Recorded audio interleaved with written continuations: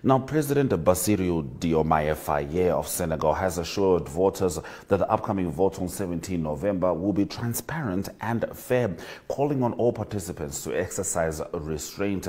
Faye called on all parties to act with responsibility, restraint and moderation, reaffirming his commitment to free, democratic and transparent elections.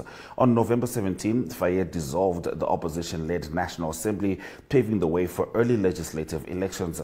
Faye is Africa's youngest elected leader. His campaign pledged to fight corruption and ensure the population receives a more equitable share of the country's natural resources.